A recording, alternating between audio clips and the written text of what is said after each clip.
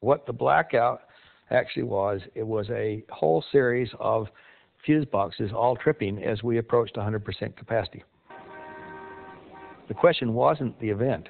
The question was, why did we ever allow ourselves to get so near peak capacity that it took just a branch or two to end up denying 57 million people light for several days?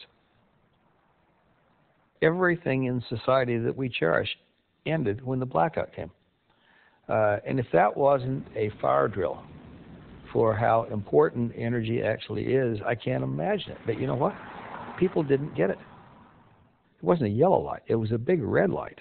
And I don't think we basically learned a thing from it.